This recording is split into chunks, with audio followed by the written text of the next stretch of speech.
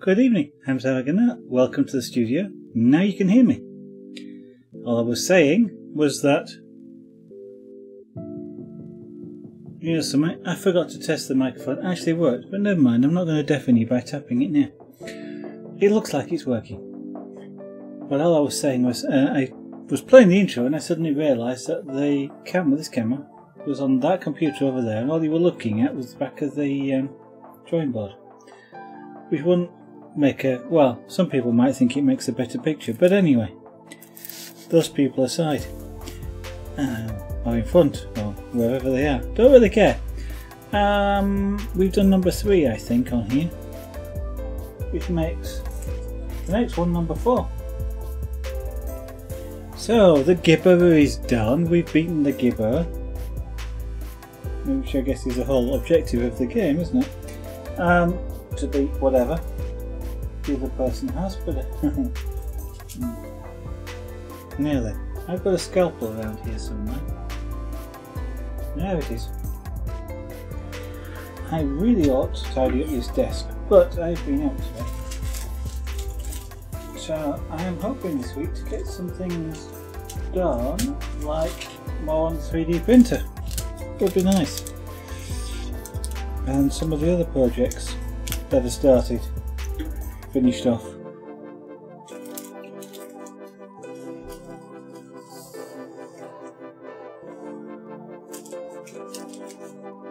Whether I'll actually achieve that, that's anybody's guess, but we shall see. So we're doing number 4.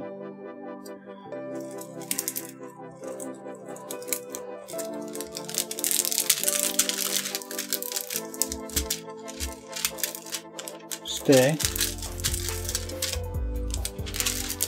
Just like talking to the rings in chainmail, it's okay to talk to the plastic. It's just when it starts talking back that you have to worry.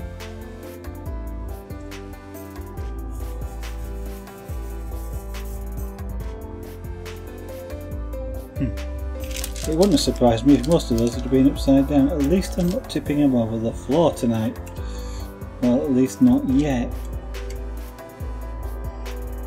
And I hope that not yet lasts for the complete length of this stream.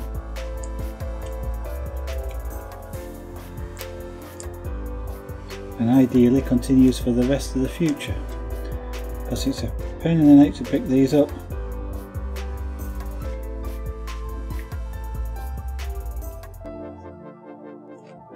Now I have noticed just recently 2 or 3 people doing magic dots or diamond painting, I believe it's called, on Twitch. I'm presuming they're using the real thing, although I don't actually know. Oh, I see, that's why it won't pick up.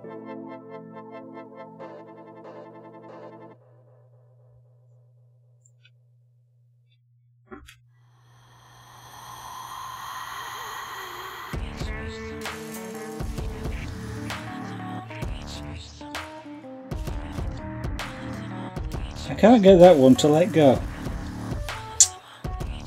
That is irritating.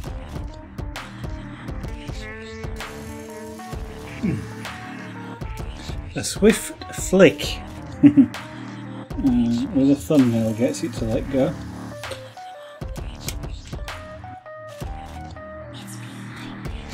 Yes, I was watching them. Some of them I think sort of said diamond painting or 5D painting. Don't quite know what the 5D bit is, but because you see it on some of these things as well. Unless again that's just a manufacturer's name for it, for their particular version of it. But if I assume they really were using the diamond dots stuff, then I didn't really see any difference in what they were doing or what they were using. Okay, the one person I saw was using a tool that would let you put several dots on at the same time and stick them all down like 5 at a time in a row. But looking at that, it'd be a bit of a pain in the neck to line 5 up on an area all the right way up to be able to put a pen down. They seem to manage it okay. Well, I didn't actually ever see them line up the dots or anything. I just saw them tip the end of the pen, which carried the multiple things, into the tray and pick them up. So don't quite know how they managed it, because I don't think the diamond dots version is two-sided in any sort of way or form. I think it's the same as these. But so I guess if you could guarantee them all being the right way up, you could use that sort of tool when you get sort of 4 in a row like down there.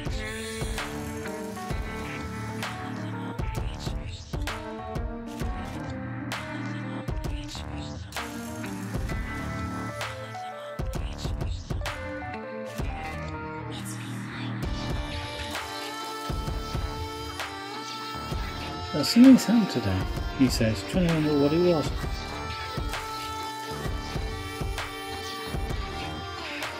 What is it I've done today? I don't think that was what I was trying to remember. I have switched electricity and gas supplies today, which was fun in its own right. Don't understand it, because one of the things you can do in the UK, for those of you that may not know, is we have these comparison websites that will, you know, for things like gas and electricity and telephone and things like that, you can sort of tell them your usage, and they'll tell you cheaper suppliers, and then they take a cut for you changing over. I was looking at those today for my energy supply, and as I have I'm sort of slightly suspicious. I was going, you know, whoever they suggest, I would go to the supplier's own website and see what they suggest. Sometimes you get stuff even cheaper. But I was doing that on my own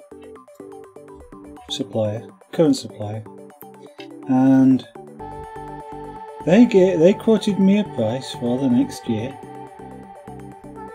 of so much. It wasn't quite the cheapest, but it wasn't far off. Kind of not worth the effort of changing suppliers, especially since any saving I get in the next 12 months would be negated by the fact that I'd have to pay more in the short term. Well, the switching goes on. And so I goes, okay, I'll sign up for my own supplier for the next year. Go through it all to the point where you start the payment bit, and suddenly they're quoting a price which is 50% more than they'd already quoted. Hang on a minute, that's not right. Don't owe them any money. They've told me how much energy I've used, which is actually more than they told me a month ago for the year, but anyway. They've told me how much energy I've used. They gave me a quote based on their own figures, which they have. And then when I come to the payment bit, they're trying to charge me 50% more. Nah, I don't like that. I tried ringing them up. Their answer to this was, well, the quote bit is estimated. And when you come to do the payment bit, it's based on actual figures. Okay. So how come you gave me the estimate and you're not using the same estimate when it comes to actually charging me? You know, you're suddenly saying I'm going to use an extra 50% energy over what you estimated using your own figures, which you got from reading my meters. You're telling me I'm going to use 50% more energy next year than you estimate I'm going to use next year, and therefore you're charging me because of that. Oh, it's just because one's an estimate and one isn't, and they would not answer the question. Basically, they didn't know, and they weren't prepared to go and find out. So, they lost a customer today. Because I went to the next one, who was actually, well, I won't say it's the cheapest.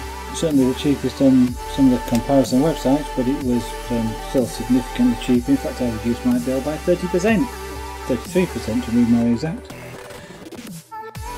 I will do, because I use the estimated amount of energy. Now theirs was an estimate, that's reasonable, that's okay, they don't know. Actually they do. That's a fib, because they can read the meter just as well. Because in the UK the meter readings are all in a big database. But that's different question.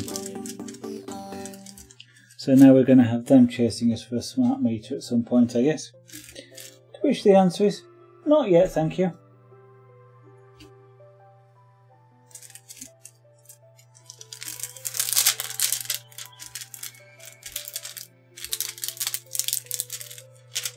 Because the current first generation smart meters are not necessarily compatible with different suppliers, and they may or may not get upgraded, and they may or may not charge you correctly, and they may or may not.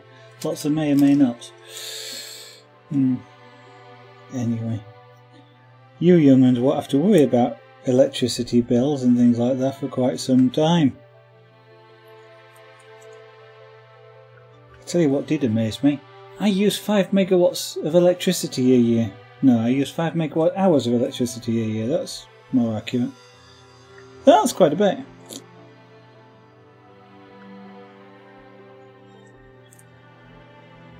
That's because the cooking's all electric. It has to be because cooking's all electric, because all the light bulbs in the house are all LEDs. So, I mean, although I've got 1, 2, 3, 4, 5, 6, 7, 8, 9, 10, like 12 spotlights on in here. If there were incandescent bulbs, that would be 600 watts of power. They're not. They're dimmable LEDs. So that's 84 watts of power. That's a 6.6 watts of 6.5 watts a piece. Absolutely amazing. So 600 watts, 60 watts, 10%. LEDs are wonderful things. All the rest of the house is the same as well. Especially since most of our house is spotlights. So, can you imagine what the electricity bill would be if we had those with incandescent bulbs? And your lady's hour does like incandescent bulbs. She likes the colour, so I had to spend quite some time. So they're not necessarily the cheapest or the lowest power, but finding bulbs that were the right colour temperature and dimmable. So if I have electronic control, I don't have any problem with turning them on or off. Because at some point, that is something I want to do, is automate them. Include some home automation which will allow me to switch the lights on and off from anywhere.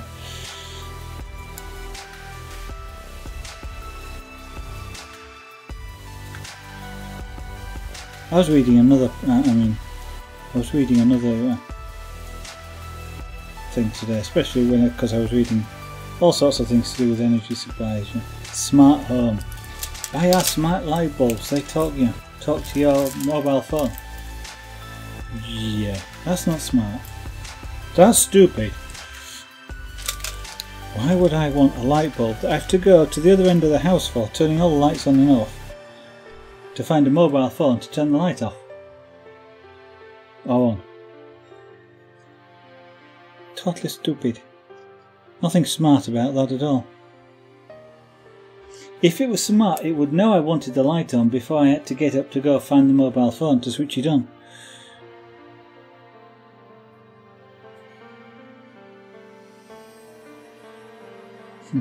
And the first time you have a visitor in the house who doesn't know that you don't switch off the light switch on the wall, you have to use somebody's specific smartphone to do it, your lights don't work anymore. Could you imagine somebody there with the mobile phone clicking on it and going, the lights are not working, the lights are, and the bulb's gone again, and there's no electricity, and somebody just switched the switch off and on. I really can't understand why people seem to be, I don't know, it's almost like they've been taken in by this light bulb. It's a £30 light bulb, and all it does is it uses so you have to supply the remote control to make it work, and that is a umpteen extra pounds for a smartphone. Even if you get the cheapest mobile phone going, it's £30 for the remote control.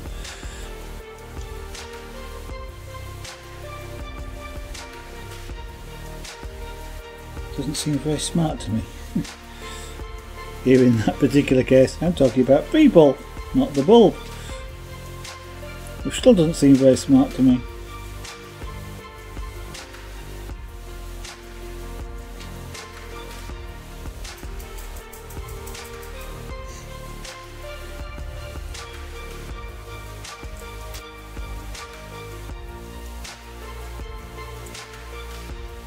However, once we do start with the smart home stuff, first thing we start with is radiator valves. Ones that will actually allow us to set an actual temperature and have the thing maintain the temperature, like 21 degrees or 22 degrees as opposed to 4, which means anything. Because then once we can actually control the temperature, and most of those are remote controllable, we'll then be able to do things like sort of say, first thing in the morning you can be 22, rest of the day you can be 18, and then in the evening you can come up to 24 and do that sort of thing. And then add smart features to it, because that's not particularly smart either.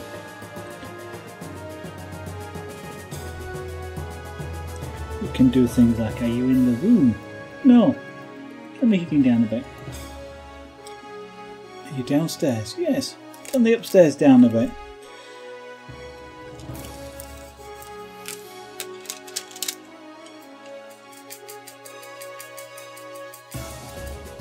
And your heating's an odd one. You've got to have a house that heats up quickly to make use of things like that. Things like the Nest thermostat and stuff. Because I don't think, I was about to say, I don't think it's intelligent enough to know how long it takes your house to heat up in order to know when you are going to be home, in order to turn it up enough time early for it to be warm when you get there. I know it reacts to when you are there, but that's a bit late if you just walked in and the house is cold. Yeah, I'm warming up. Be another 40 minutes, 50 minutes or so, you know.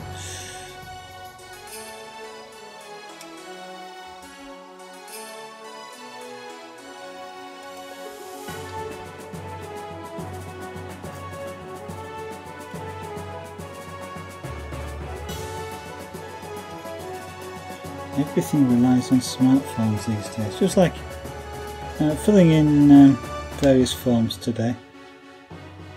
Yeah, mobile phone number. Why do you want my mobile phone number? Why does it have to be my mobile phone number? Because you try and put in a landline number, it goes, that's not a mobile phone. Well, I've got to have your mobile phone number. Why? So we can contact you. Why do you want to contact me? In an emergency. Okay.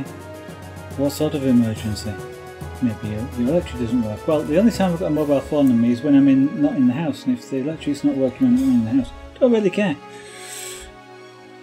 If I am in the house, I don't have the mobile phone on me. It gets stuck on a charger in the office where I can't hear it. Not much point in having my mobile phone number. If you have the house number, I'll hear it ring, and I can answer it. Or not if you're trying to sell me stuff. And if I go out, I can transfer my house phone to the mobile, so I'll still hear it ring. No, we're going to have your mobile phone number. So, usually what I do is I give them the mobile phone number of a phone that I don't even switch on. Just sits in the drawer, it's an old one. And don't switch it on. So they don't have no contact number at all.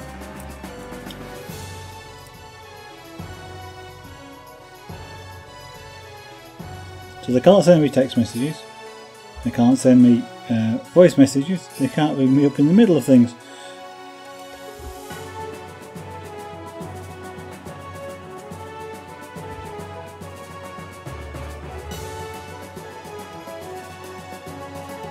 I'm waiting for the day when one of these companies goes, but we've tried to contact you. Oh, okay, did you ring my house number? No, we don't have that number. Well, I've been in, but the mobile phone's broken. And I'm not buying a new one, or I've turned it off, because people kept ringing me up. Now if you'd rung my home number,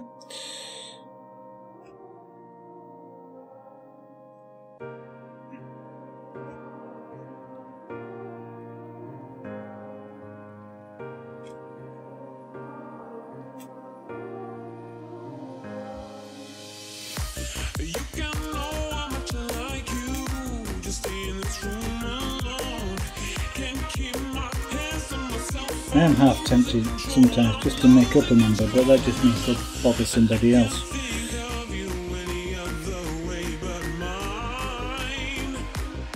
Because most of them are semi-clever these days, they do actually know what number ranges are in use.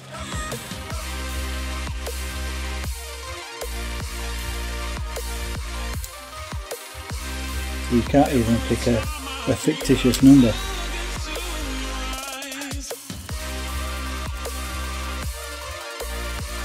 I was about to say, I wonder if in the UK we have reserved numbers that are not used because you see them used on television and radio. And in America they do that.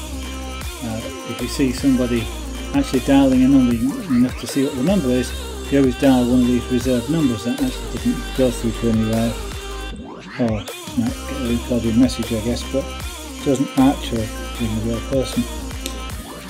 And they're reserved specifically for that. But there again, I'm guessing suppliers would be a little bit, people who want these you to put a number in is probably slightly intelligent enough to at least check that you've not put one of those in.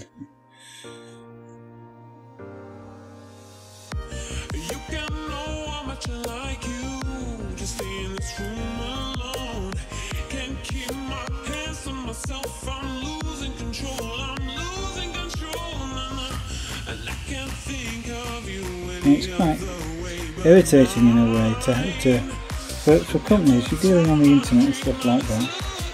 We insist on a mobile phone number. So basically they're saying we won't do business with you unless you've got enough money to buy and maintain a mobile phone. Or, well, I suppose that's a commentary on it, but I mean that's an implied thing, isn't it? If you don't have the money to spend on a mobile phone, why should they insist on you spending it? It's almost become mandatory these days to buy some things on the internet that you have a mobile phone. And I've had a discussion more than once where somebody's said, we want your mobile phone, and I've gone, why? Because they have to explain. If they want the data, they have to explain why they want the data. It's a legal requirement that they do that for data collection. And they've gone, so we can send you a text message if for your delivery or stuff like that. Yeah, well, here's my home number. Oh, it's got to be a mobile number. We want to send you a text message. Yeah, you can send text messages to my home number. No, you can't. Yes, you can. You can in the UK.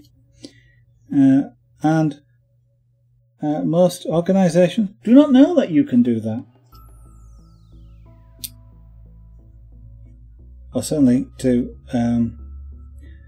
home telephone numbers on a BT line, they can do that. So anybody who, even any of these, like, I don't know, I'll make it up, say Virgin, who might rent lines from BT, they can have them delivered. Text messages. Try it sometime. Send a text message to your own telephone number if you're in the UK. If you've got a phone that's capable of it, it will actually display the text message. If you haven't got a phone that's capable of it, it rings you and does text to speech. And if you're not there to answer, it keeps trying periodically. I think it extends the period each time, like it tries in 5 minutes and then 15, then an hour, then 4 hours, then the next day, and then eventually stops. But you can actually send them, and a lot of these companies just can't deal with that fact.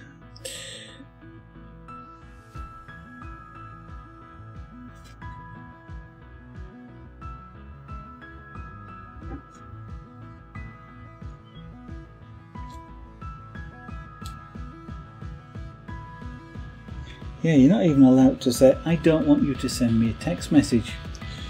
You have to have it, whether you want it or not.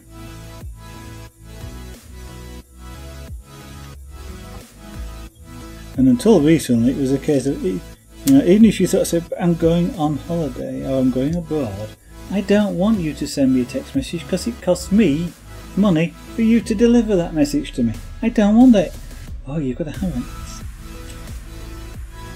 Not so bad now with the new European legislation that says you've got to be charged the same as you would do at home, whatever that is. And call it roam like at home. Right, how you roam at home, I'm not sure, but anyway.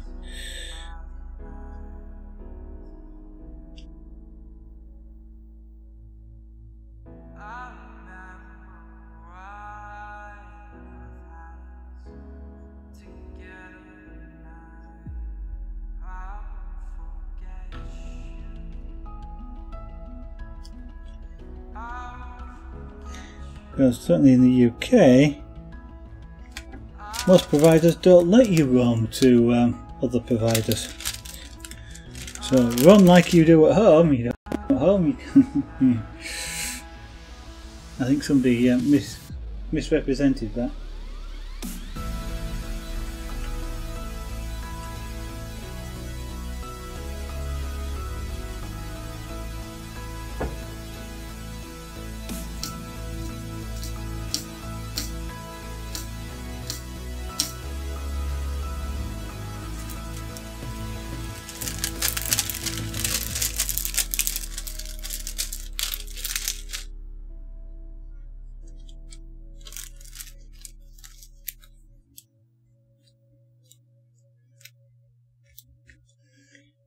Okay.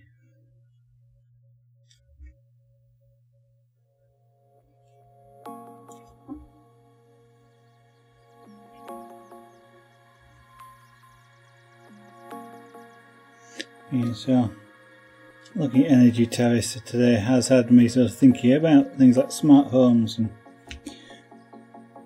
things like electric cars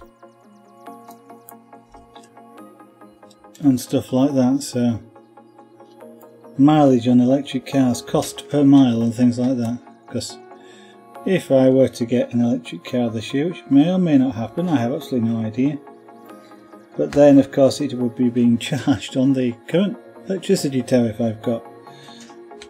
So I was kind of on my new electricity tariff that I've got, so I was kind of sitting down and going, okay, well, you get like a 44 kilowatt battery, kilowatt hour battery, and that's going to be for about, let's say, 130 miles, so therefore, you know, 44 kilowatts at 14p a kilowatt hour, and you know, doing all the maths and working out, it's about £3 per 150 miles, so about £5 for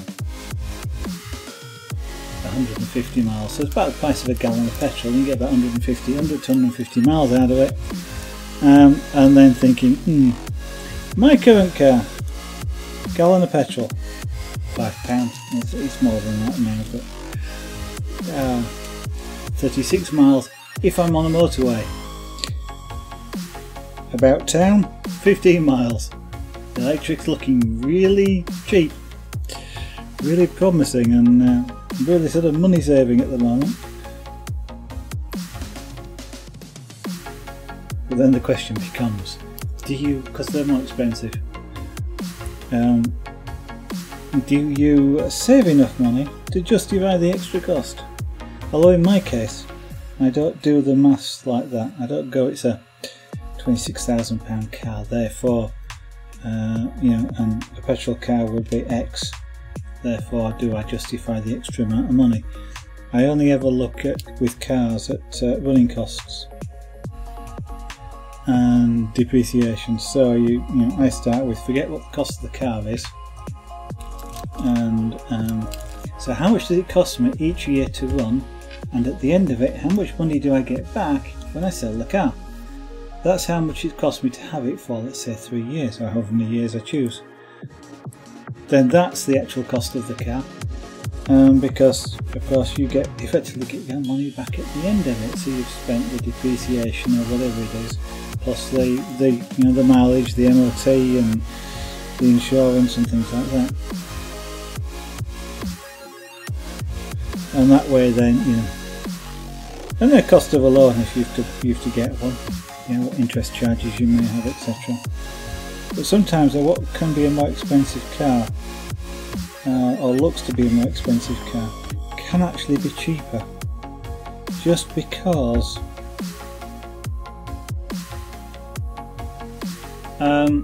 you know, its service charge may be a small, service interval may be longer, the insurance may be cheaper, it may do twice as much to the gallon of petrol and things like that. Then you know, another car which appears to be cheaper but actually works out not to be. Or you know, maybe one car gives you 60% of its value back at the end and another one gives you 10%. And therefore your 60% one, which may be more expensive to start with, actually works out being cheaper at the end. So I do that sort of maths when I'm looking at cars, not actually how much it costs. Of course, you've got to be able to afford to buy the thing in the first place, of course, or get the loan for it, but I would usually do that sort of thing then on what they call a lease plan. A lease hire. That way I don't have to pay out the money to start. Somebody else does that.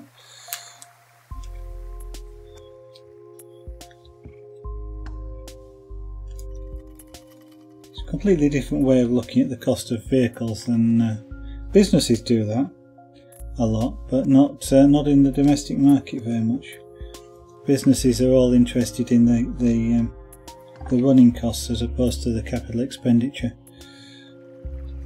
the initial cost. You know, higher initial cost but cheaper servicing can be worth it for a business, so they look at it in a different perspective. They look at running costs.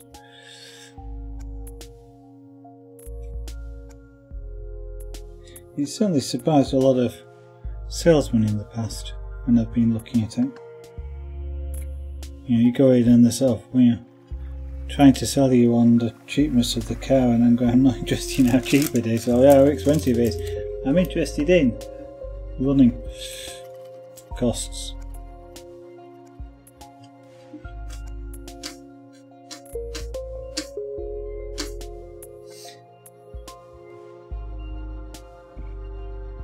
Hello Eddie Fall Guy, how are you? Welcome to the stream this evening. And Wolfie, you were too far in Netflix, must have been a good film line. How are you doing?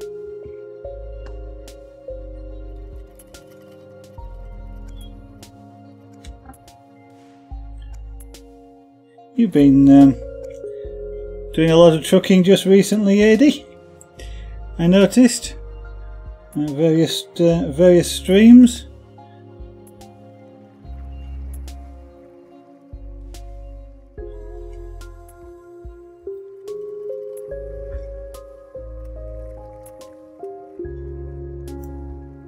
I finished the carving last night, so I'm, well, apart from the fact I do something different at the weekend just to give my neck a rest, but I finished the carving last night, so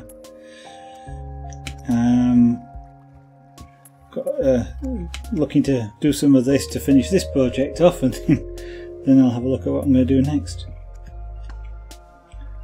I may start stabbing material with a really sharp needle and turning it into a rug. I don't know, I haven't thought about it. I may finish off some of the other things I've got to do, like the tank.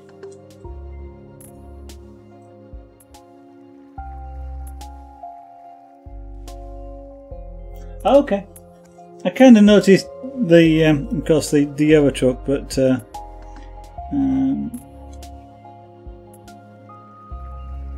yeah.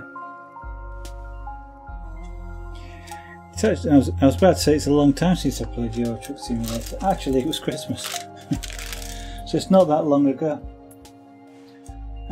But I haven't been on multiplayer for a long time, just because at the time it was newly out, and there was a lot of idiots. That and the ports was just a. In fact, I used to cheat. I used to. If I played on the European server, what I'd actually do is, if I got near a port, or was going to go onto a port, I'd park up, change to the American server, go through the port, and then if I felt like going back onto the European server, I'd switch back.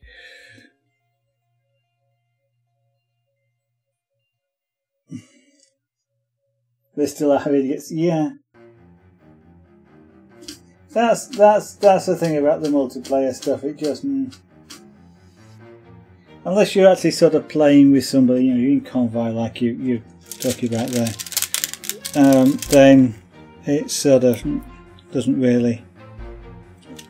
Well, I'm gonna say it doesn't really add much. It does, of course, because it's more lifelike. Because everybody else that you see on the road is a person driving, but.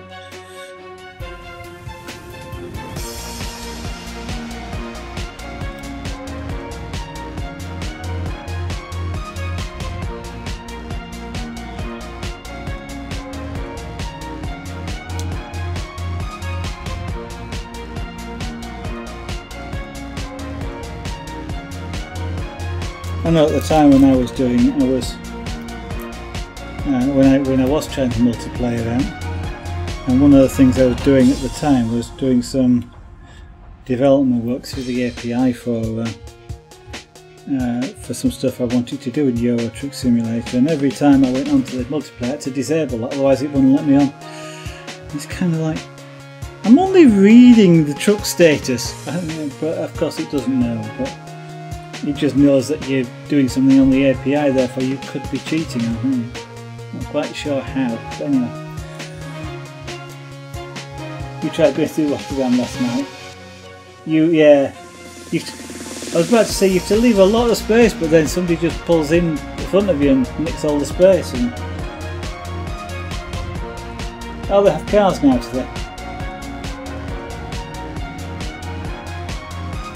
Well, I suppose it's sort of semi-interesting in a way, isn't it, to have the cars as well, if you can drive a car. I mean, I know it kind of doesn't serve a purpose game-wise, but if all you want to do is drive, which I guess is kind of what people do, they just want to drive the truck, or the game, you know, the money thing is kind of incidental in a way. It just adds a bit of interest. If you can drive a car as well, I suppose, especially in the multiplayer map. Oh yeah, no, I know that because they couldn't do the AI back then, I think, for what it was. I mean, effectively, I think what we were talking about at the time was sort of players replace the AI almost.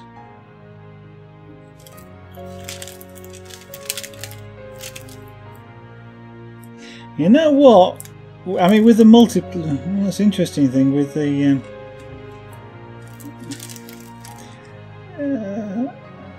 multiplayer. It's what I was about to say was the buses would be an interesting thing in multiplayer, wouldn't it?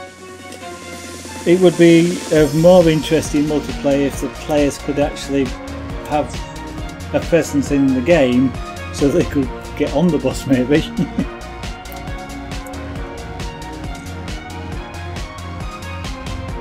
Would kind of be an interesting thing.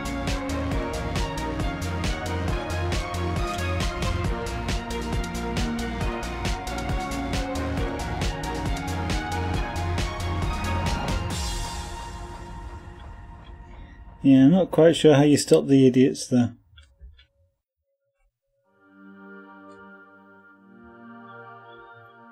That would take some sophisticated AI, I guess, in a crash to go, this was deliberate, or it's not. Because I mean, the one thing that always sort of annoyed me, and it kind of annoys me in the standard game, is, you know, you're driving along and an AI car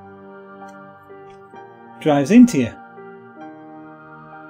They do that sometimes. They just, you know, it's a situation where in real life the driver would never do what the AI, and they drive into you and you get fined. That always goes me. He drove into me. He didn't stop at that junction or whatever. He just pulled out, and I've got 30 tons on the back of me, and I cannot stop in 2 feet distance. And I used to. That winds me up a little bit. You missed the gibber. You did miss the gibber. You. I finished that last night. I could show you if you like, Wolfie. I mean, if you'd really like to see it, you know. You're watching a series. What, the Gibber series or of a Netflix series?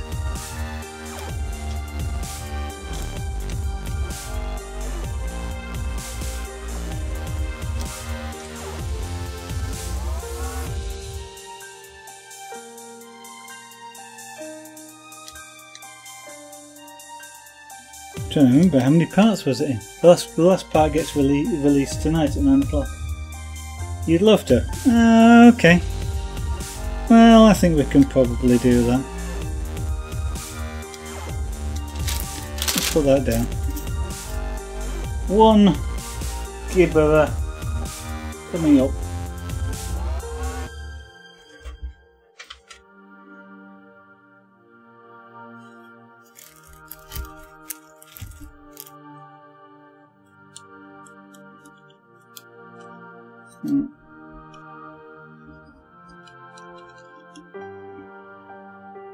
It's a little bit, can't quite get the camera in the right place, but there you go. I haven't decided if I actually want to colour like his teeth, or you know, they put black in it. Mind you, his mouth looks black like that with the shadow, doesn't it? Or whether to give him like the green glowing eyes. But okay, Eddie, have good luck whilst coding. Thank you, Wolfie. I think it looks quite good.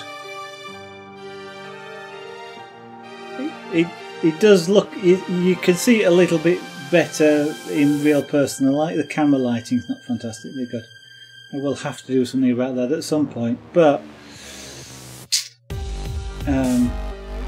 ideally I could do with a ring light on the camera with LEDs, but that will have to wait until I can make a mount for it, which will have to wait until I can afford it, and then it'll have to wait until I've finished building the 3D printer so I can print said ring mount, but we'll get there.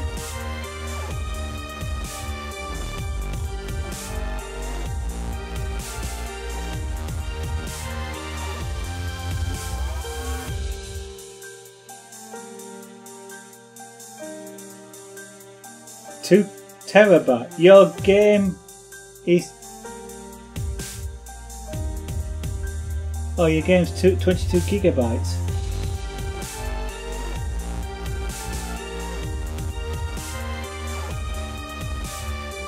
Says there's no space. If you're a 2 terabyte drive with space on it, then that sounds like a badly coded game. Is it your game or a game? That's 20 gigabytes. What was that? That kind of sounds like a programming language that's got a file space limit on it. A game. AAA game. Ooh.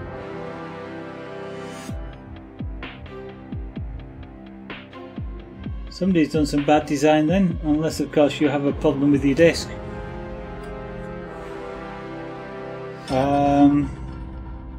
I don't even think there's a file. I mean, at one time in the file system under Windows, there used to be a limit to how many files you could have in a directory. I don't think there is anymore.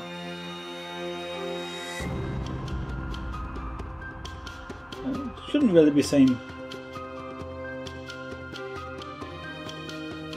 you're reinstalling. Okay. Well, that's the turning it off and then again.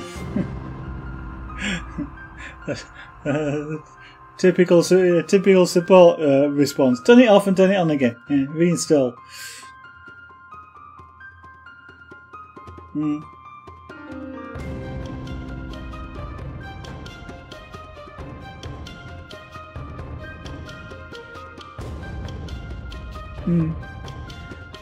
of my most favourite games, daft as it sounds, because it was for Lady Zara as well. We had don't have it anymore, but we had a PS1, or a newer generation PS1, so it was the small one, about that sort of size, and we got a game for that which was snowmobile racing. So snowmobiles on a mountain, and that's interesting when you say snowboarding and skiing. This was snowmobile driving, and it was one of these progressive things. So you beat one track, you then got another, and so on. And on about the second track out of about 15. In one particular place there was always this bug and it always crashed, and it wasn't the disc, because we had the disc swapped out and whatever, and it was kind of that was real. But I still remember that game now, and if I could get that game to play, I'd play it because it was a really fun game to play. But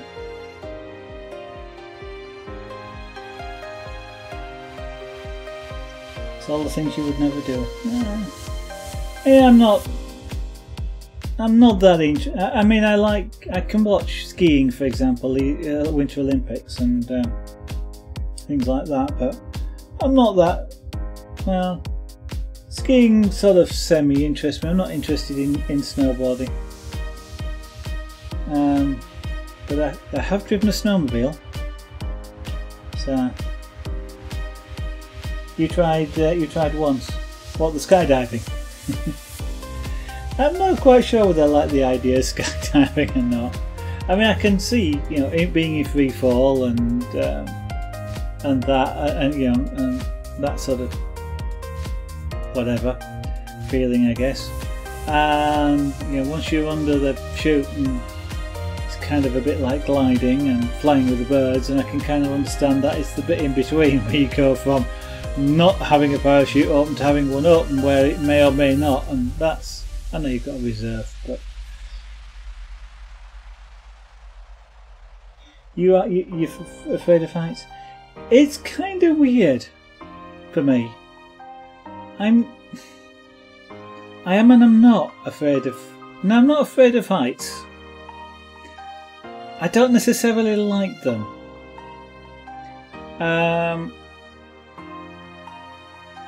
So I don't like, for example, going to a tall building, real tall building, going to the edge looking over.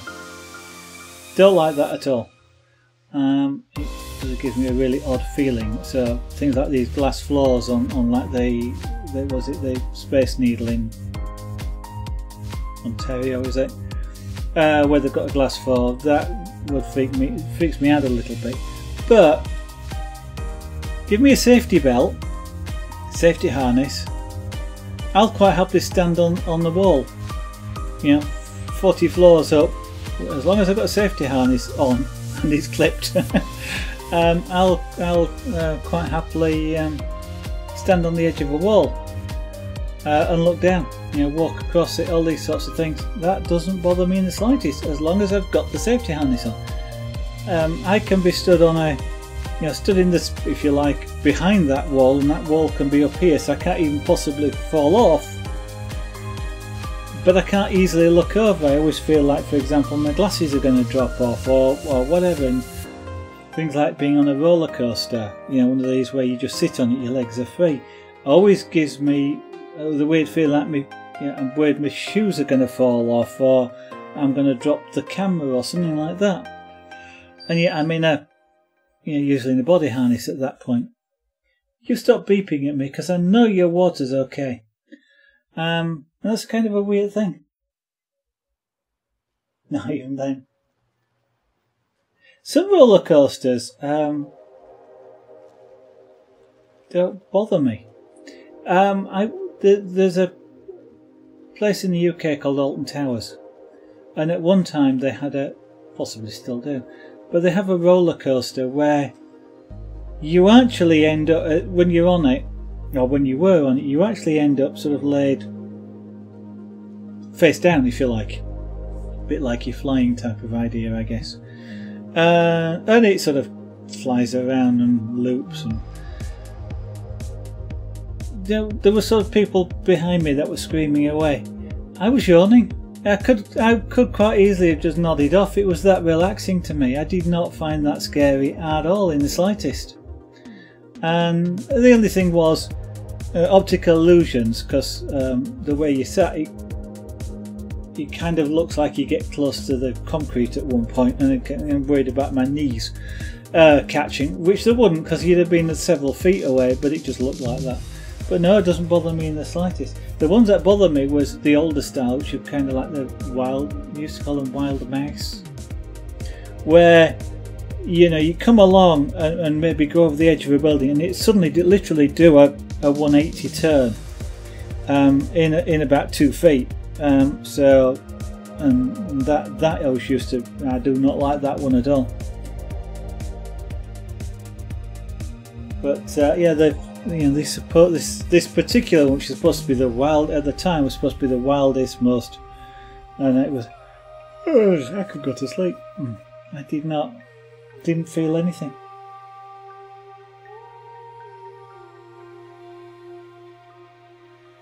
There are some that I don't like. that I've been on.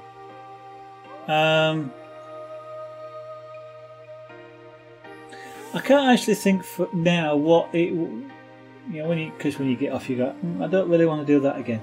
But I can't actually think what it was about them. I mean, Alton Towers used to have one that had in the UK. Certainly had one of the first corkscrew ones. So you were under positive G all the way around, but it was a corkscrew, and that was one of the first in the UK. I remember going on that, and that was fun.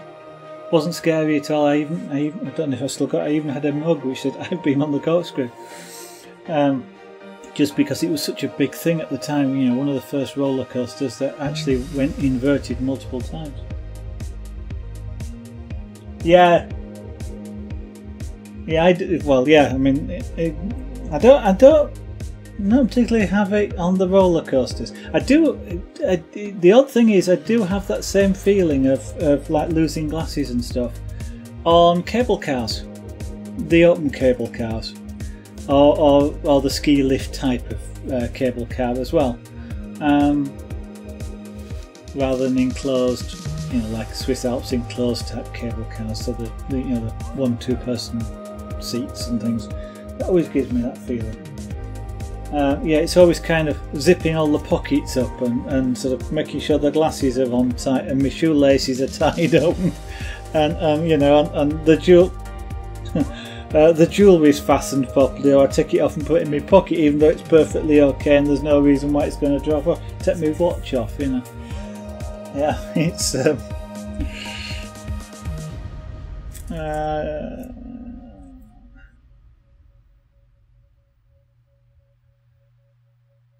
kind of weird. What number am I doing here? Number 4. Okay.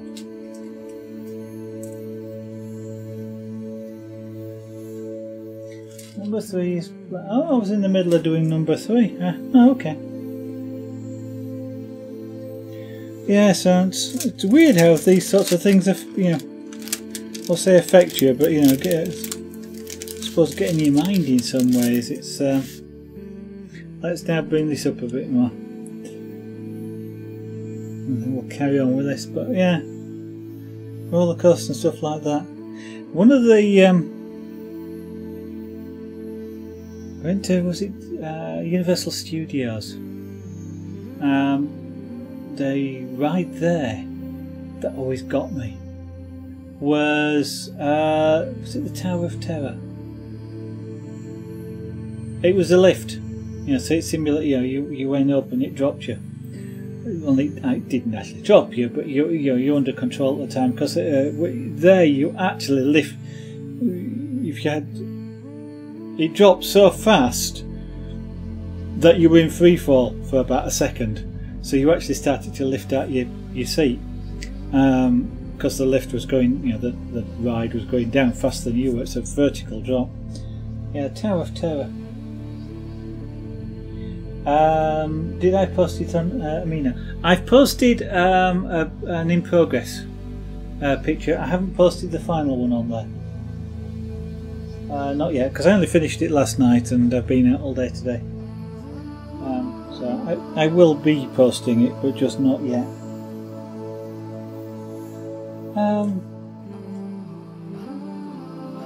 Trying to think.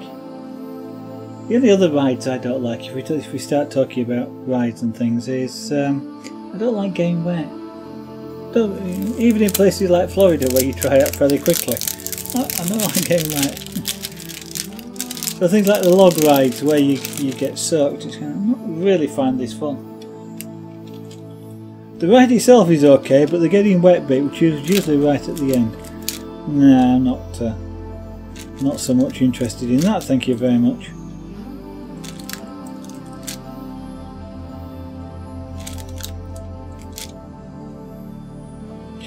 Yeah, one of our favourite rides, as I'm thinking now about this Disney World, Disneyland, whichever one is in Florida.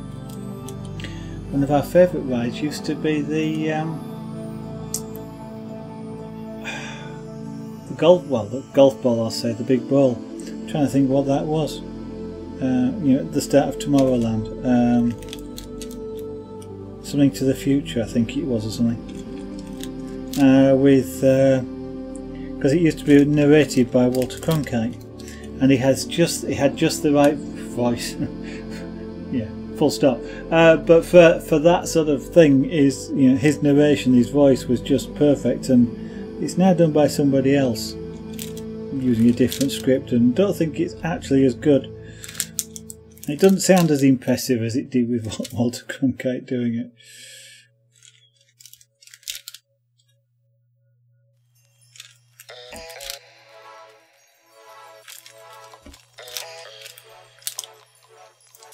I've been there a few times now. It's kind of, you kind of miss the rides that you remember, of course. So things like the what was it, Captain Nemo rides with the Nautilus submarine and things like that. And, you know, last time we were there, you could sort of see the pool of being drained, because you sort of see it through the things that they put in place to stop you seeing things.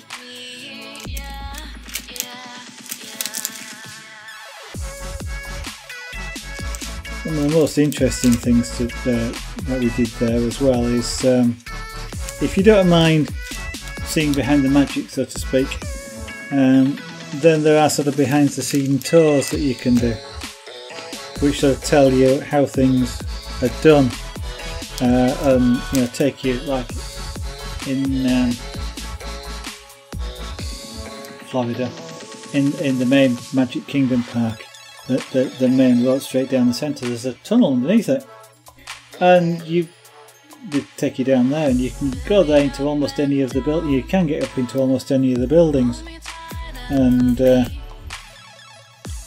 you know, they take you through some of those areas that, of course, you can't possibly see, into some of the back scenes, and see things like where the floats are all prepared, and how there are sort of some places that you can't normally get, you know, some, I'll say secret areas, but I mean, there's things like, there is a fully working club bar there, which you can't normally get into. You have to pay a vast amount of money to be a member and things like that. And so there's a lot of secret areas, if you like, in some of the buildings and some of the rides where the, you know, like the employee restrooms, I guess, places of rest, as in where they sit down and have meals and things, and employee restaurants and stuff. Kind of an interesting thing, if you don't mind seeing behind the magic.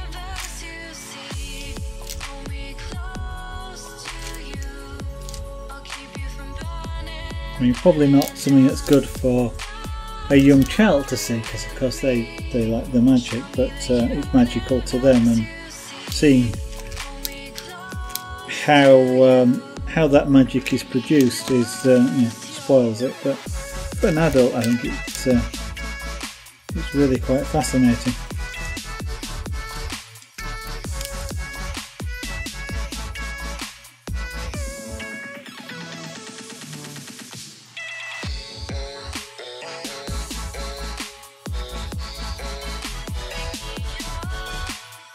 No, that seems quite intelligent there, Eddie. Does that? Because it is always a bit of a pain in the neck when you're starting streaming to fire everything up. I use a Stream Deck, and I still haven't got it fully programmed up, but I can start OBS. Actually, I can't start OBS, but I can start the music playing, for example, Pretzel.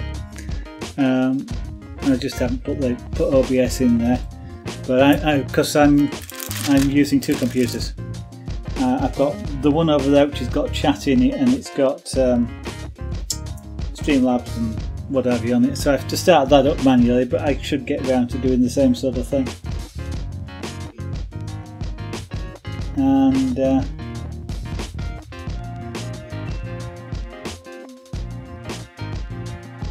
you're gonna go watch your series. Okay, you'll return in a few days. Fair enough, Wolfie. That's That's a big series, is that? Especially if you're watching them back to back.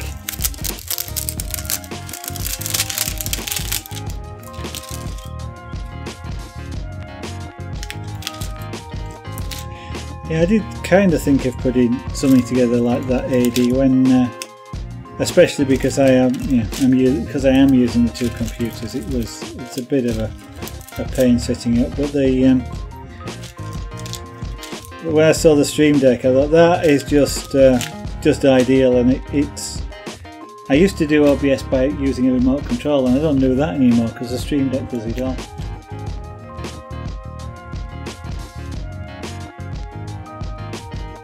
Okay, see you on Monday.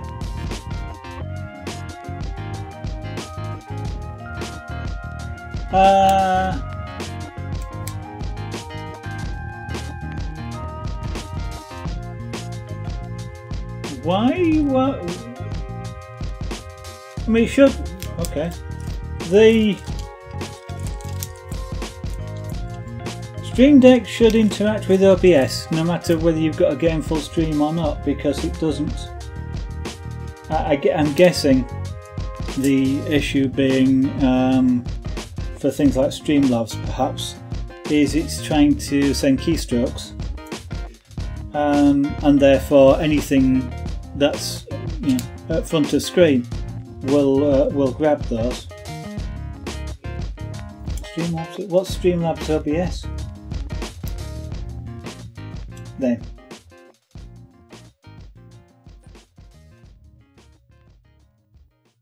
I'm missing something there.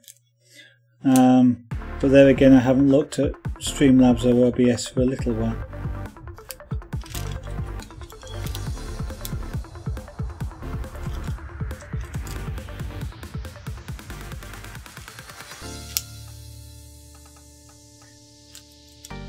And will your game support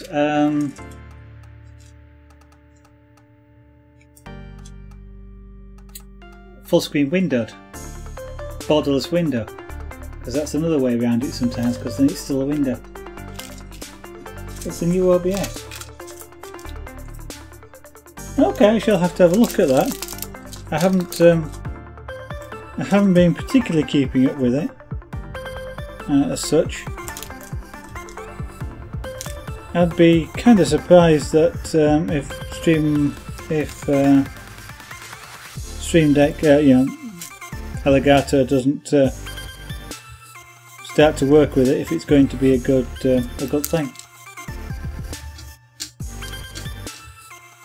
The last thing I knew anything about OBS was it had the mixer FTL protocol associated with it.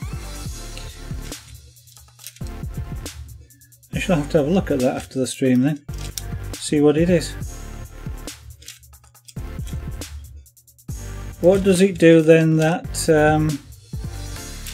OBS doesn't?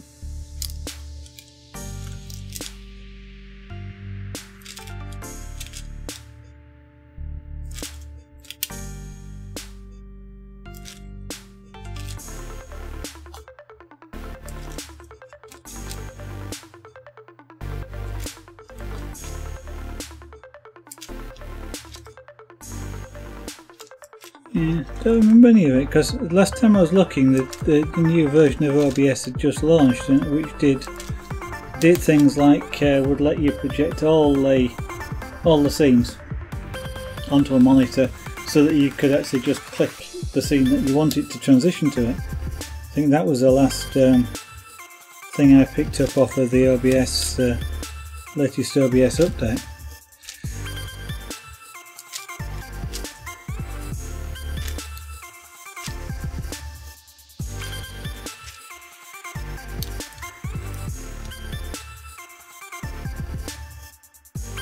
No, you don't need to use hotkeys.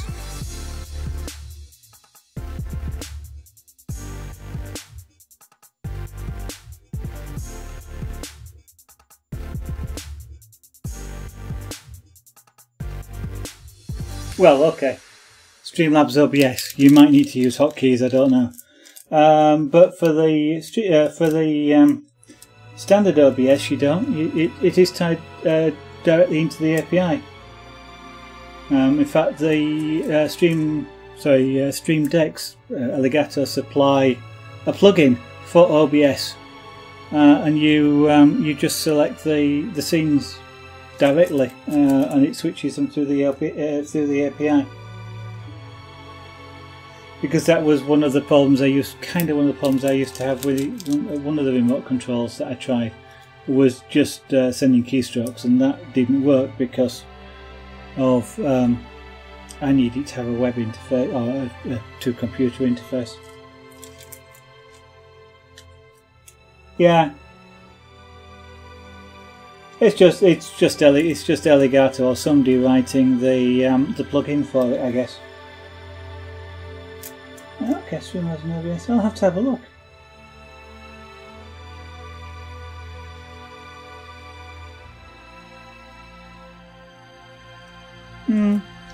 Chatbot I'm not fantastically bothered about, really. You know, if it's two. I mean, I don't interact with it on a during the stream generally, so that sort of thing doesn't bother me too much. I'm not actually sure what bit of OBS I would want integrated myself. I shall have to have a look and see. Though in this setup here, I really can't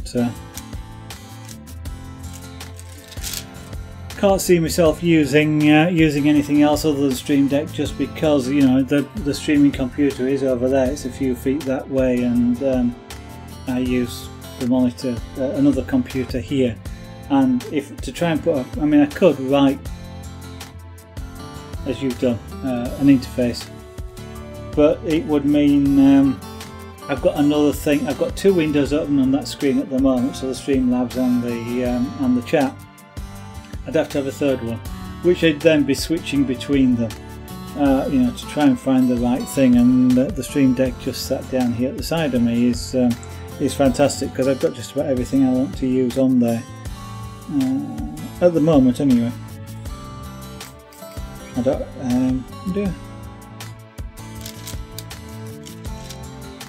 don't actually. I was thinking that there is sort of one function that I can't quite do, and I can't actually remember what it is.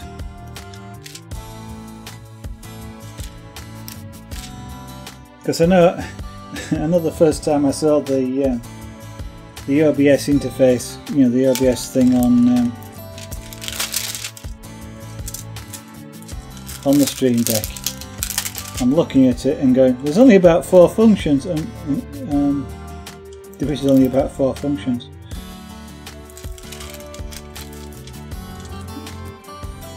Because I know the web one had a lot more, seemed to have a lot more functionality when I was, or the older version, not necessarily, because it's gone through a few iterations.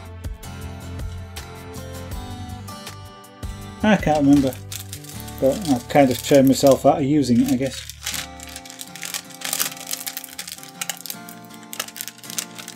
Yeah. Well, it is one way of doing it. I know the way I was going to do it, if I was going to do it, would be I'd do it to a web. Rather than writing a two-part application as you've done, one to sit on the PC and one to the remote device, and one to sit on the local device on the streaming PC. The way I was going to intend to do it was the streaming PC had a web-like interface on it, so that I could use a browser, which would then let me use a smartphone, for example, or a tablet, or a PC, or basically anything. I could even get like an Amazon Fire tablet, which is about 30 quid, and use that as the interface, because I could then also put put a chat window on the same thing, or even just have two, so that I didn't actually have to have an IBM PC. type thing. Although having said which, the thought just crossed my mind. You can get a version of Windows for IoT for the Raspberry Pi, and that runs some applications. So I wonder if you could use that to run a remote. Whether it would have the sufficient libraries on. I don't know. Interesting thing.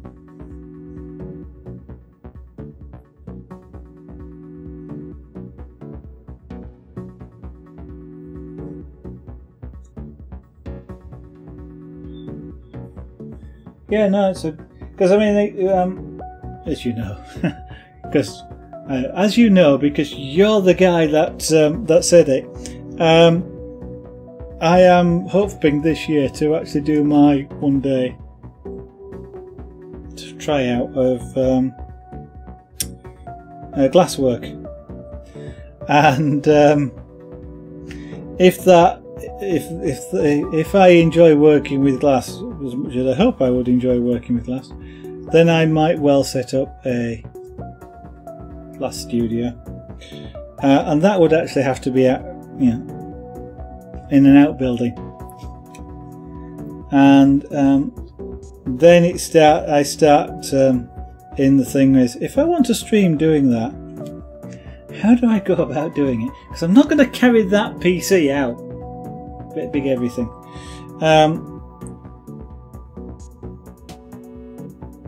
You know, don't really want to carry a PC out at all, but I mean, I've got a tablet here which may or may you know, portable PC, I guess. Here, which may or may not be powerful enough, and I've got a few others around that I can run Linux on, which may or may not be powerful enough. But kind of one of the things I was thinking of doing was to it's relatively easy to push the camera video across the network and, you know, have it pop out on the streaming PC. But then I need to remote control the streaming PC from out there. So having cameras out there as opposed to a full PC, which is more attractive to people wanting to nick things. You know, a camera on its own is kind of not so much of a big deal. And I've been sort of remote control then becomes quite an important aspect if your streaming PC is actually sort of 10 yards away through a couple of doors and things like that, then it becomes more important. So you can play sound clips, yeah.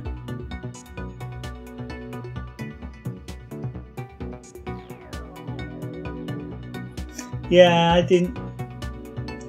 I mean, I know it takes up about 30% of the CPU on that machine. Or rather, it does when I'm recording the video at the same time, which is what I do. Otherwise, it takes about 20%. It's not actually too bad a load on that machine. But,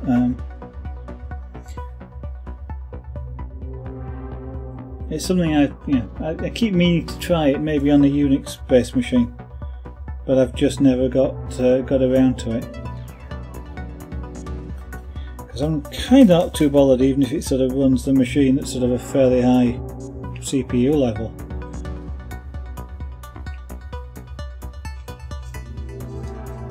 I don't want to have to buy another one just to act as a streaming machine.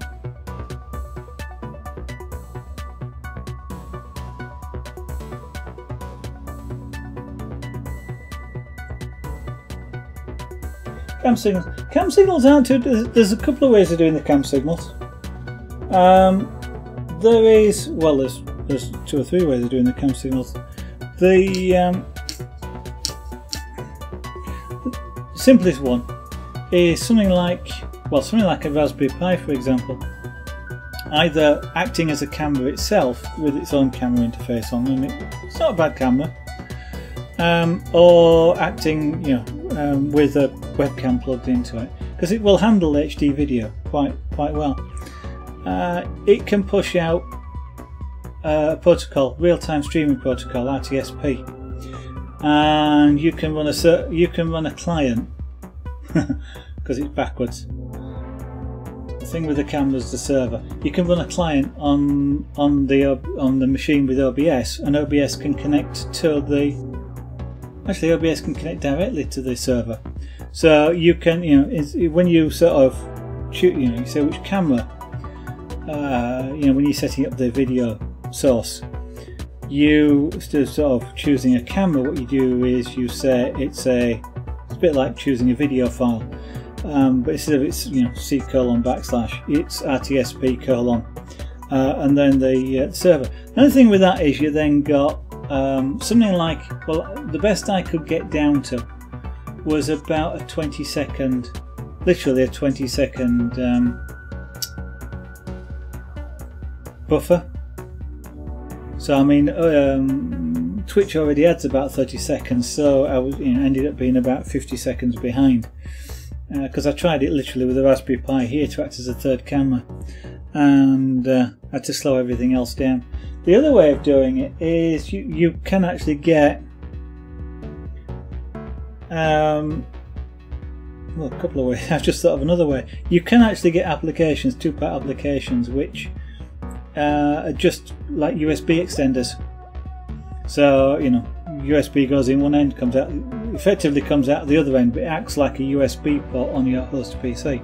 So, you know, your OBS would just pick it up as a camera. I haven't actually tried that. I mean, the other thing that just came to mind is VNC, for example, or similar, because if you run VNC on the remote computer, showing you your desktop computer, then you can forward USB ports or any other port over that connection as well, which in theory, as long as you've got a reasonably fast network, should be okay to transport a USB connection. I don't know what the latency would be. It's something I haven't tried. Actually, it'll be something I probably should try. I'll just see whether the laptop works.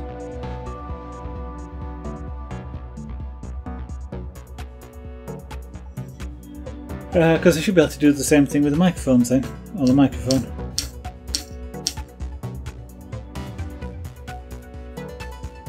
Oh, if all else fails. It's there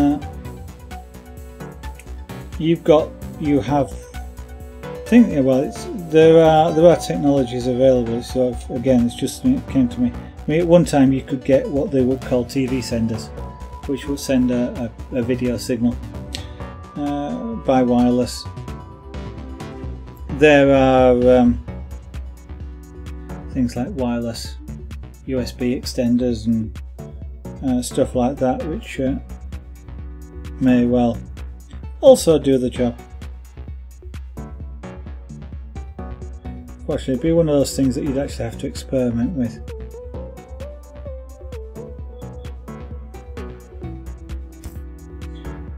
I mean, here in the studio where I am now, it's not.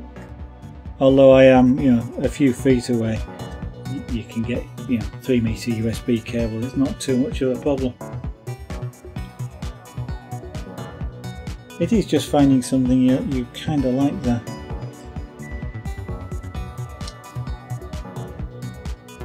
To act as that interface.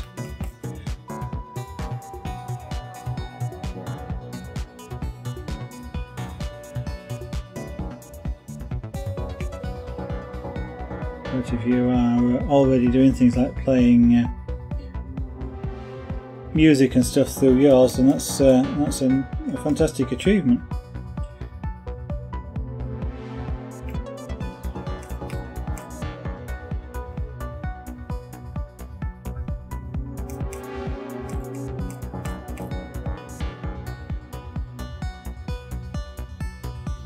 I have a tendency to want to do things like if I was going to, you know, play like the music clips and things, I'd be wanting to put that on an external device.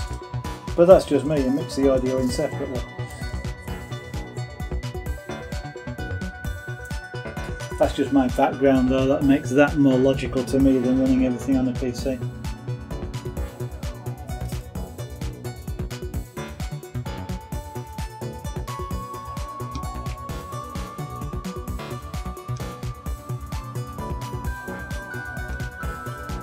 Which is kind of why I don't have a USB microphone. Well, so I said I don't have a USB microphone. I don't have a USB microphone.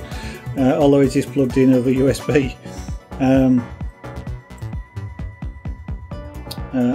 It's an analog microphone I've got. I just happen to have a USB connected digital to analog to digital converter.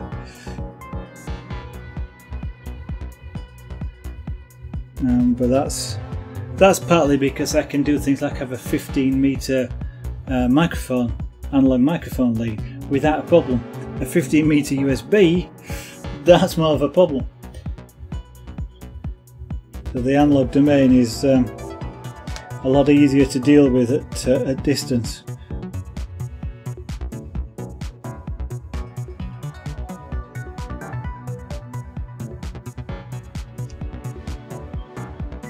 Yeah, and apart from, yeah, I mean, I could even, if I was talking about working out in the garden, I could even literally run an audio cable the full length, and it wouldn't be a problem. I could even do it over Cat 5.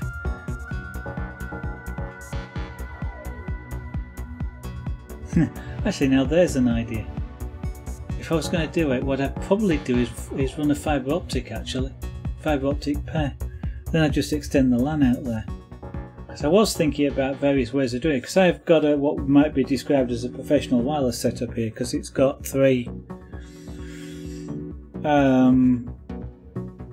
wireless units in the house, because of the layout of the house. I need three Wi-Fi units, and they collaborate with the central controller, so I've got handoff between them and all sorts of things like that. And I was sort of thinking about maybe setting up a point-to-point out into the garden, but you've got limited bandwidth, even over a high bandwidth wireless link. So the thought never crossed my mind of, mind you, then it becomes a case of how do I get fibre optic into the house? That's the other question. Wireless is easy.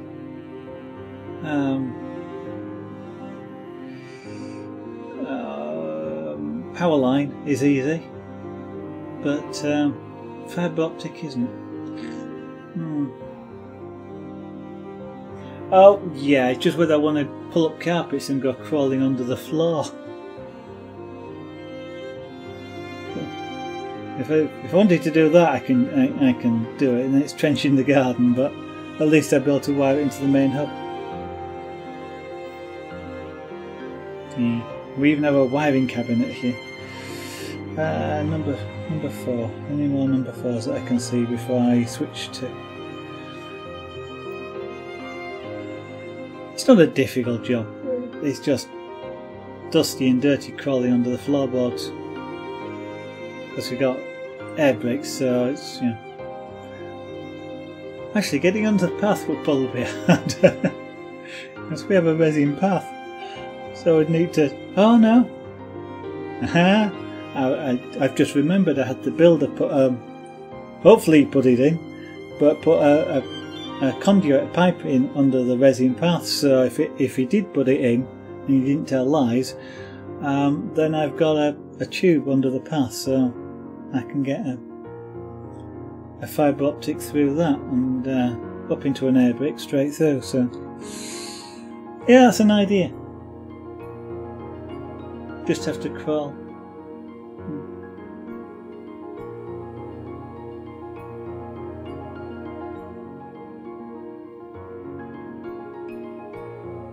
Oh well, that will not be something I will even need to think about until after I've tried out, because if I don't like glasswork, then I won't be doing it.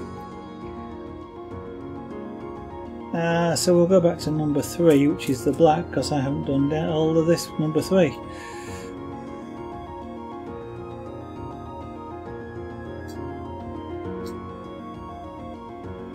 Well, I've got a studio in the house. Yeah. I just don't want to be... I do not want to be running an oxypropane torch in the house.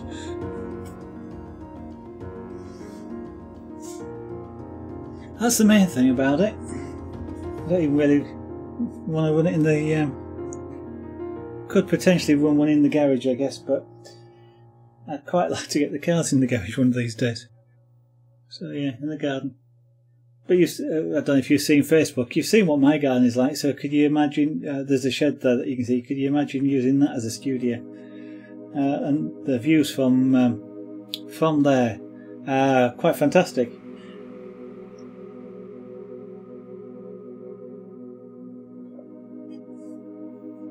I know me, whenever I go up the garden, I get near the top. It always makes me want to take the computer up there, sit up there and paint. There are, because of the views across where we live, we're on the side of a valley, so you can look right across the valley.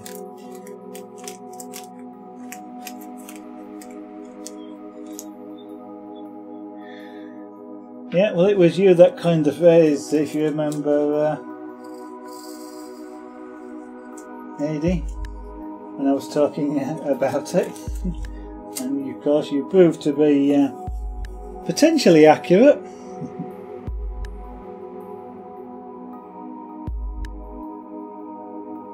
Oh no, that's the idea. That is literally the idea. I intend, the intention is, when some other things are out of the way, which is sort of been trying to get these other things out of the way now for well over a year, but hoping that will be soon now. The intent is to go spend a day with, in quotes, a local, that's within 100 miles of here, a local glassblower who offers that as, it's about £100 for the day, I think, and see whether I like it before, because a torch and extractor and oxygen generator and glass, etc., is several £100s.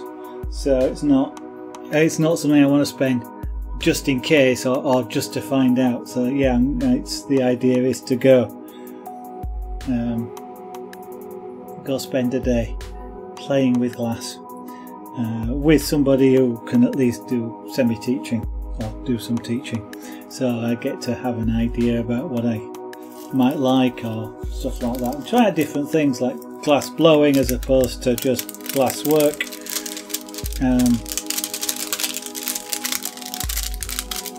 Because I spent a bit of time sort of looking, because there are some that will just show you how to do things like beadwork. And I don't want to do. Actually, I'm interested in beadwork. Might be if it's commercially viable to at least pay for the glass, but I'm kind of interested in sculptural glass. So it took a while to find a place that that offers that.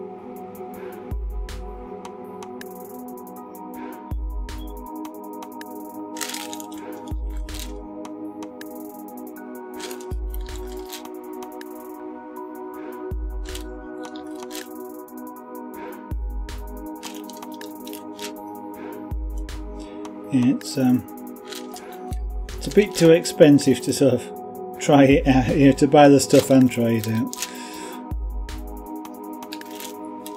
I suppose, well, if I was just wanting to work, I guess, with soft glass and just do a few beads, there is something called a hothead, which probably works out about £40 to buy, but then you spend a lot of money in gas and things. But that, if I just wanted to sort of try playing about with a little bit of glass, that is one alternative I could do, but that's nothing like using a proper torch.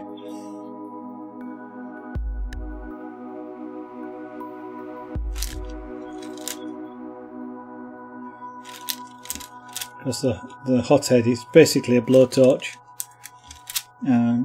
using MAP gas, which is just hot enough to work soft glass with if you take your time.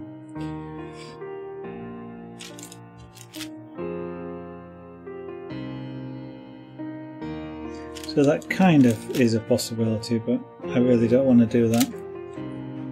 It doesn't feel like a good investment.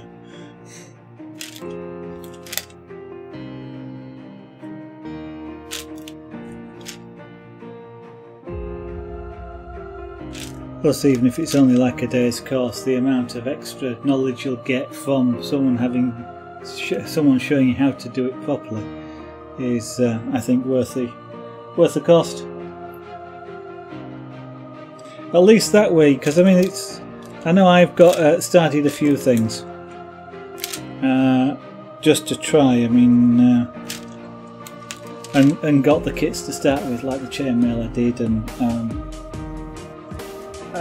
some of the other things. He says, suddenly trying to think what it was that I've got.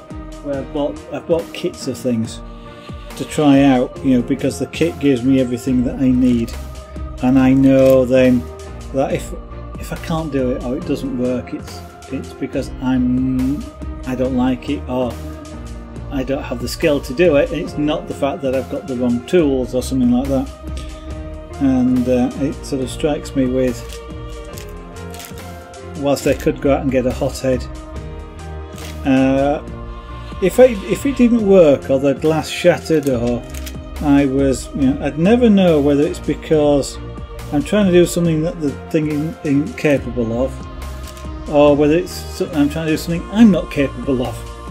And that's, you know, so yeah, I couldn't end up spending more money for something that I actually am no good at, just because I think it's the equipment. So yeah, getting to try a professional's tools. At least I know it's not the tools.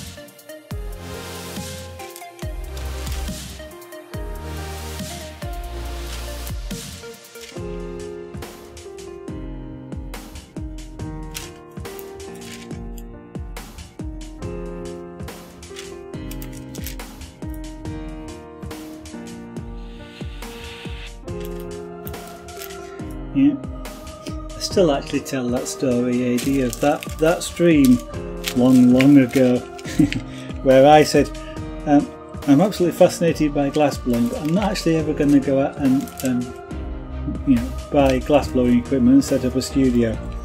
And because I always remember you gave a one-word comment to that, which was "yet," and I still tell that story. And of course, you are proving to be right, but that is because I found out, I actually found out that it wasn't as expensive as I thought it was. That was from watching Pucky Ranger, who just one day mentioned the hotheads were, you know, really cheap, and I looked them up, and they were. But then I decided I really didn't want one of those, but then I saw the price of real torches, which are not cheap, but they're not actually as expensive as I thought they were. And since then, the idea has just grown. Yeah, you did. That time you did.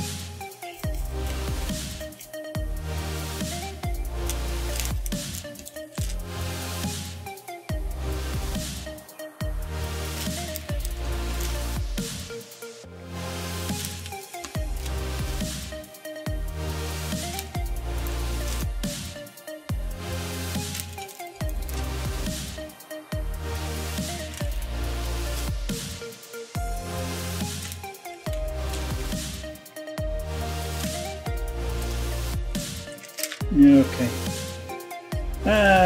So that's. I think actually it's now 9 o'clock. Well, I don't think it's 9 o'clock. I know it's 9 o'clock because I just looked at the clock. Which is about time I gave up for this evening and did a few other things. At least I do not have to spend 15 minutes vacuuming up wood shavings.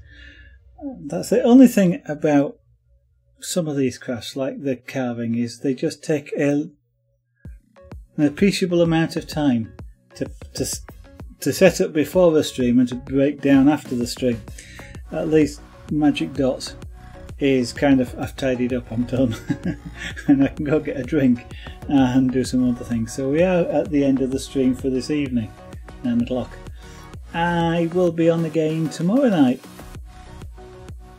hopefully, from approximately 7 PM UK time. That's GMT at the moment, or UTC, if that's more familiar to you. They're both the same. And I will be starting as soon after 7 PM as an evening meal allows me to. I try and start as close as I can, but occasionally things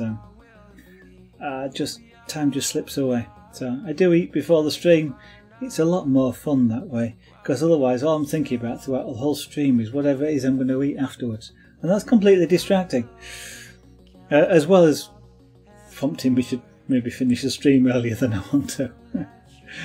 But it happens. But we will be carrying on with this because I want to finish this. It's kind of, I want to get some of the projects out of the way. I've started this, so I'll finish. To nick a catchphrase from years and years ago, although I suppose it's still a valid catchphrase. The television program I think is still on, and I'm not necessarily, even next week I don't think I'm going to start anything particularly new, although I do have a project in mind which I might start.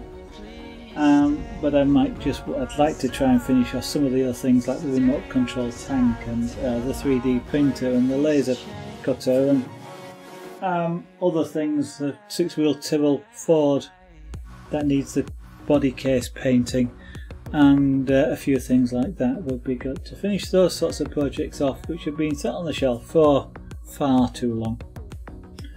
But the other thing I've got thinking about doing is I've got a load of walls sat behind me. It would be good to use those up, and I've got some rug canvas and I've got a sharp stabby needle for joining the two together. So it might be something that I'll start and do one of those large-ish sort of rug with some sort of pattern on it using whatever wool I've got, just maybe even just random things, because you get really, if you're ever feeling frustrated or annoyed at somebody, it's a real good thing to do because you can stab the needle through the canvas. You just have to watch where your hand is, because if you miss it hurts. Depending on how annoyed you're feeling at the time, of course. But it can be good fun to do that, and especially if you are doing it with your hand, because of course you know where your hand is, so you're stabbing between, but people who are watching across the room and don't know where your fingers are when you're doing it, does make people cringe. But anyway, so we'll be doing something, but I suspect I'll carry on doing this until we finish it, and then that's out of the way. Or I may just say this week, I don't know. Basically, you want to see what I'm doing tomorrow night, pop into the stream and have a look. And same for the rest of next week. If I'm feeling really confident about what I'm going to do, I'll tweet it. But it may be I'll just decide 10 minutes before the stream and we'll see. So, if you have been watching, to nick somebody else's catchphrase, thank you for doing so. If you haven't been watching, I don't know quite why I'm bothering saying it, but anyway. I hope I'll see you on the next stream. Bye for now.